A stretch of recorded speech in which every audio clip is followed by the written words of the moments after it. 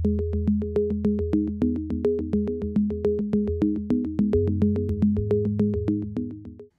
everyone, in this video we're going to take a look at how to print all the subsets of a list, and this can be in any order.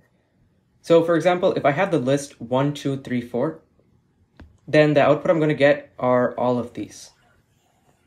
Okay, so this could be an empty subset. We could have subsets of length 1, we could have subsets of length 2, length 3, and then there's going to be one of length 4.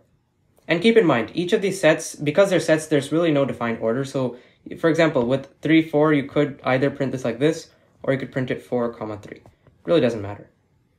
So the first thing to figure out here is how do we go about actually generating these substrings, or these subsets?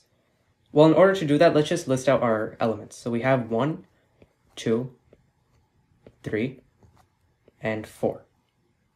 Now that we've done that, we can recognize that for each of these elements, in any particular subset, we're either going to include the element or we're not going to include the element. So let's say that 0 is when I'm not including the element and 1 is when I am including the element. So if I want to generate the empty subset, then what I'm going to do is this will be 0, this will be 0, this will be 0, and this will be 0. And these numbers here mean that we're either using the element at that location or we're not using the element at that location. So because we're not using any of these elements, they're all zeroed out. This means we're going to produce the empty subset. Now, what if we just want 4, just like we see here?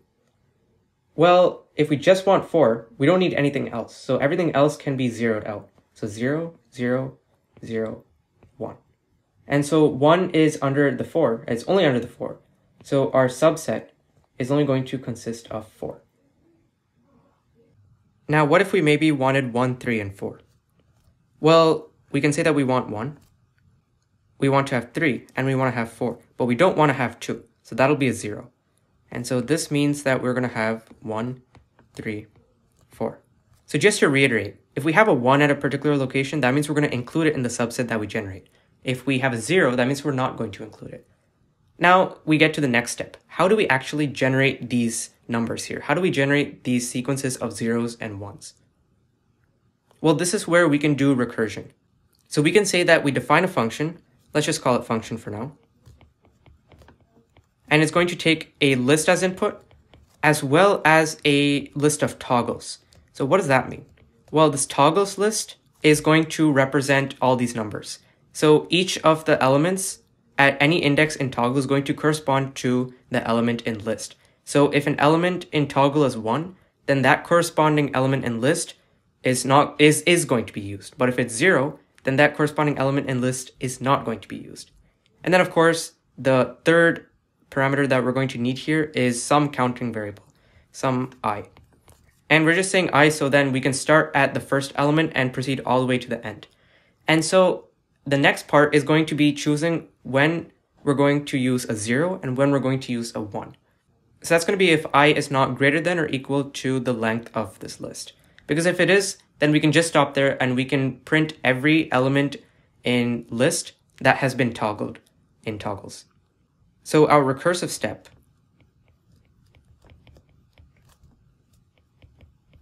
would be that at a particular I, we're going to toggle it. So toggle I, and let's say we toggle it so that it is not used. So that's going to be 0. And then we have to recurse with this. So we have to call function again. And we call it with the same parameters, except that we increase I by 1. And we're just doing that so we don't run into a maximum recursion error, because we want to eventually be done going through the entire list.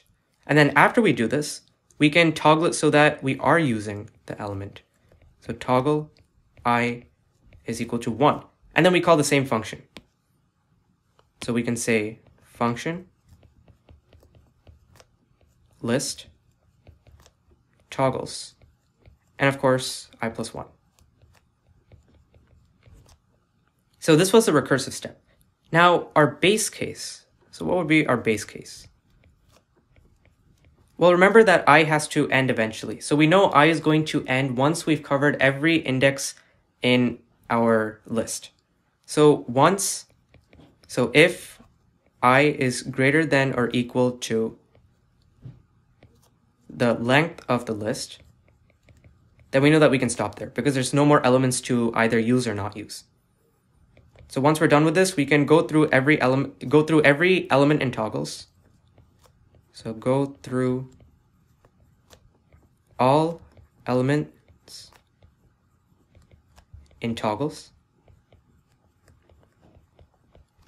And if that element is 1, if the element is 1, we want to include that in a subset that we're creating. So include it in subset. And in this case, we're just printing it. So all we have to do is indicate that we want to print that element. Otherwise, we don't have to do this. If the element is 0, we don't have to do all this. And once we're done going through all the elements, so afterwards, we're going to just print the subset that we get. So print subset. And that should be it for this code here. So just to go through this again, all we're doing is creating a recursive function so that at each recursive step, we're either toggling an element so that we're using it, or we're toggling it such that we're not using it. And then once we reach the end, we just print all the elements that we have used as a subset, and we just ignore the ones that we haven't. And this will work for every single subset. So we'll be able to eventually print all of these. All right, let's go ahead and implement this in Python. So our code is going to consist of 2 parts. The first part is going to be our print subsets function. That's what we're going to call it. And the second part is going to be where we're testing our function on the list that we had earlier. So we'll implement both parts in this segment. So the first step we have to do is define the function. So we'll say def print subsets. And our first parameter is going to be the list that we're going to get subsets of. So list. And then the next parameter we're going to need is a toggles list. This is going to keep track of whether we're going to include an element at a particular location or if we're not going to include an element at a particular location in list. And we're just going to set this equal to none because we'll assign it later to a list in the function itself. And then we'll also say I is equal to 0. So I is another parameter where it's going to keep track of what index we're currently at. So we can decide at that index whether we want to have that element in our subset or if we don't want to have that element in our subset. And then also so that we know when we've reached our base case or when we know to stop recursing. And again, we're just going to default it to 0 because we don't have to really provide a parameter on the outside. It just makes it easier like this. Now inside our function, there's going to be 2 parts. So the first part is our quote unquote base case. And the second part is our recursive step. But before we even do that, we have to initialize toggles because right now it's set to none. And if it's set to none, then we won't actually be able to toggle anything. So let's just create a new list if there is no list. So if toggles is equal to none, which it will be at first, then we're going to set toggles equal to something. So toggles is going to be equal to, it's just going to be a list of zeros, and it's going to be the same length as list. So times length of list. So that's just creating our toggles list. Now we get to our recursive function, our recursive step, and our base case. So we'll first approach the base case. So the base case, or how we know to stop, is if I is greater than or equal to the length of list. And if that's the case, then there's no more elements that we can either include or exclude. So at this point, we can just print our subset. So how do we actually get that subset? Well, right now we have a list. It has all the elements it needs. And then we also have our toggles. And toggles contains zeros and ones indicating whether we're going to use the element or if we're going to not use the element. So we want to create a new list. Let's call it subset. And we want to set this equal to a list comprehension done upon list itself.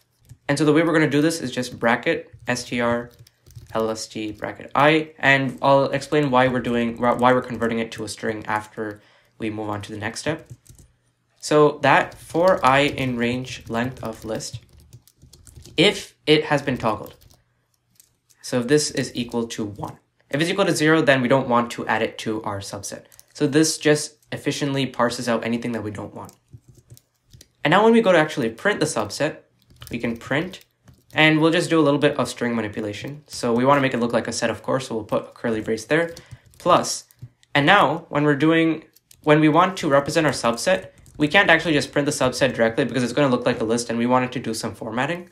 So now we can explain why we converted this to a string. So we're converting this to a string because we're actually going to use the join function. So we're going to do comma dot join on subset. And so if we're going to use the join function, it only works on a list containing only strings. So that's why we had to convert all of these to strings. Now, once we do this, we can just add a closing curly brace just to finish up the styling. And that's all we have to do there. So that effectively prints our subset. Now we're on to the next part. So the next part is going to be a recursive step. So else. So if we have not reached the end of our list, that means there's still elements that we can toggle. So the first step, we have to toggle it so that it's not enabled, so that we're not using the element. So toggles I is equal to 0. And then we can call print subsets to recurse. Print subsets. We want to do it on list. Toggle doesn't change, but I changes. I becomes I plus 1. And then we can do the same thing, except we set toggles bracket I to 1, because now we want to use the element in our subset. So toggles bracket I is equal to 1. And then we can just write the same line on line 12. So print subsets list toggles I plus 1. And that's all our function needs to work properly. So now we can test this function out. So I can say print subsets, and then my list will be 1, 2, 3, 4. If you notice here, I'm not going to use any arguments for toggles and I because we've already defaulted them to certain values in our function itself.